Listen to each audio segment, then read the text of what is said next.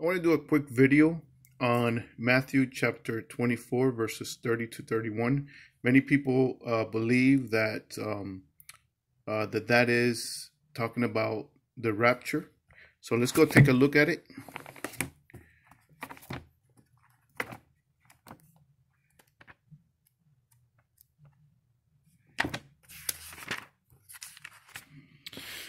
So let's read the verse real quick and kind of get a feel for what it says here. All right, so at that time, the sign of the Son of Man will appear in heaven, and all the tribes of the earth will mourn, and they will see the Son of Man coming on the clouds of heaven with power and great glory. And he will send out his angels with a loud trumpet call, and they will gather his elect from the four winds, from one end of the heavens to the other. So a lot of Christians who say post-trib believe that this answers that question, but absolutely not. It does not. That's not what it means, because there's only two places that talks about this instant. All right, so let's go to the first one, which is the book of Revelation, of course. And just to let you know, in the book of Revelation, there is no such thing as rapture, because it already happened. When you go to the end, when Jesus is coming with the saints, that already happened. So it cannot be referring to the rapture. So we see here, let me see. Let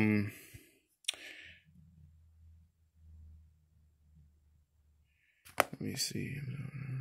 Okay, so here, verse 14. So this is Revelation 19, right? So Revelation 19, verse 14. And it says, the armies of heaven dressed in fine linen, white and pure, follow him on white horses. And from his mouth proceeds a sharp sword with which to strike down the nations. And the nation there is referring to the Antichrist, the false prophet, and his armies. And he will rule them with an iron scepter. He treads the winepress of the fury of the wrath of God the Almighty. And he has a name written on his robe and on his thigh, King of Kings and Lord of Lords. So here Jesus is coming with the saints already. And then we see here, so we go down to 20, verse 4, and it says here, and I saw the thrones, and those seated on them had been given authority to judge. And I saw the souls of those who have been beheaded. Now those who have been beheaded went through the tribulation for their testimony of Jesus and for the word of God. And those who had not worshipped the beast or its image, and had not received its mark on their foreheads or hands. And they came to life and reigned with Christ for 1,000 years.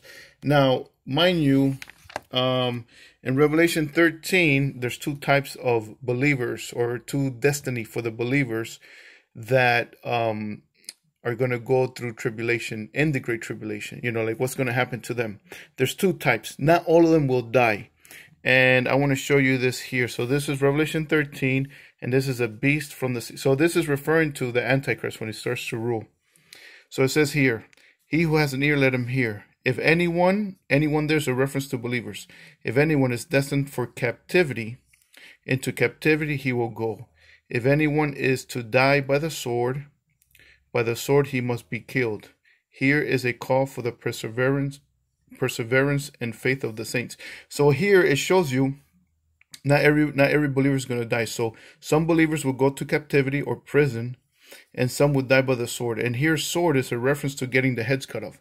We just read that in verse 20, and I will show you in Revelation 6. In Revelation 6, let me see, it is, okay, right here, verse 9.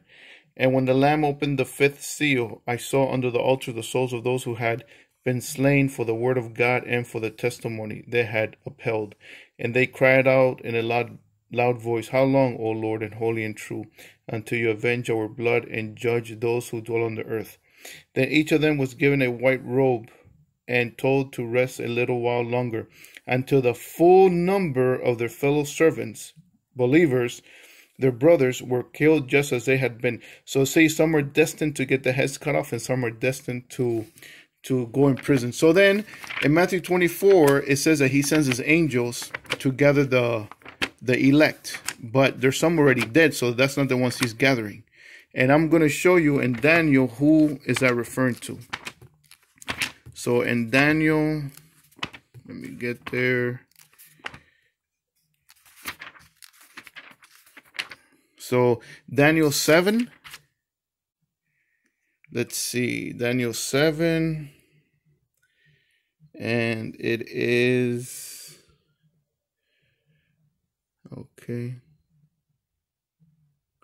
here it is. So let's start, we'll start in 24. So this is Daniel 7:24, and it says, and the 10 horns are 10 kings who will rise from this kingdom. After them, another king, different from the earlier ones, will rise and subdue 3 kings. He will speak out against the Most High and oppress the saints. Okay, now this is during the Great Tribulation of the Most High, intending to change the appointed times and laws. And the saints will be given into his hand for a time and times and half a time. So a time is 1 year, times refers to 2 years, and half a time refers to half. So we got here 3.5 years.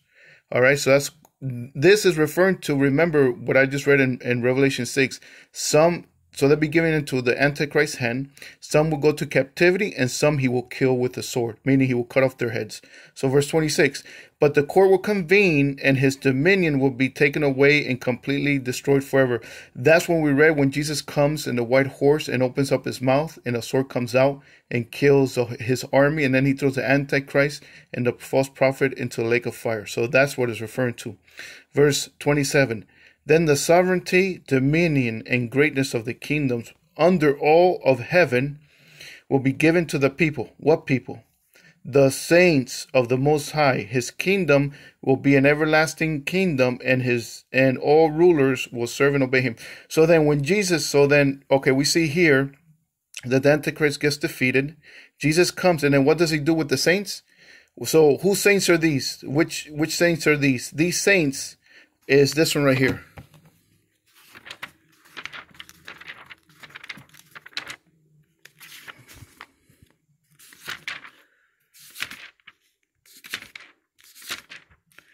These saints are, verse 31, and he will send out his angels with a loud trumpet call, and they will gather his elect. Those are the saints we just read in Daniel 7, from the 4 winds, from one end of the heavens to the other. So this is not a rapture. These are the saints who were in captivity, not the ones who died, because the ones who died come back to life. They resurrect with Christ.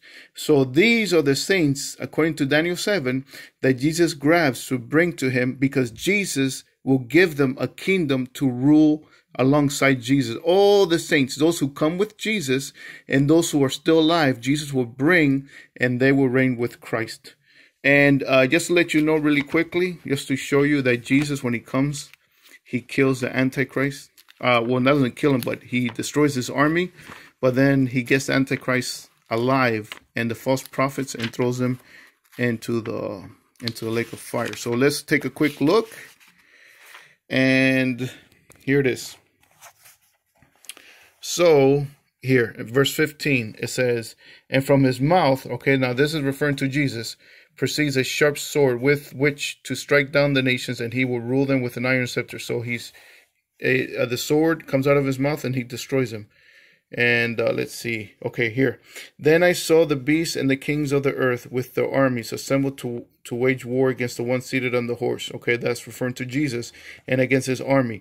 But the beast was captured along with the false prophet who on its behalf had performed signs, deceiving those who had the mark of the beast and worshipped its image.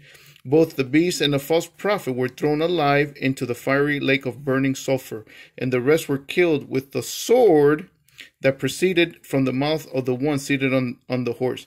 So you see here, so then Jesus comes, he kills the army of the Antichrist, then he gets the Antichrist, throws him into the lake of fire, then he gets the elect, and he gives them a kingdom. So really quickly,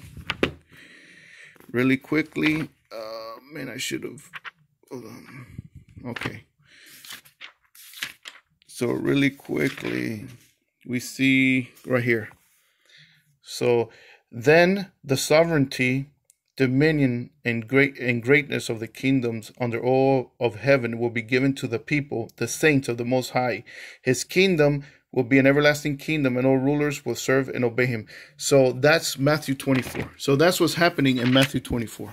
So Matthew 24 is not the rapture. Verse 31, and he will send out his angels with a loud trumpet call, and they will gather his elect from the four winds, from one end of the heaven to the. So these are the saints that when he gathered the elect, those are the saints in Daniel 7.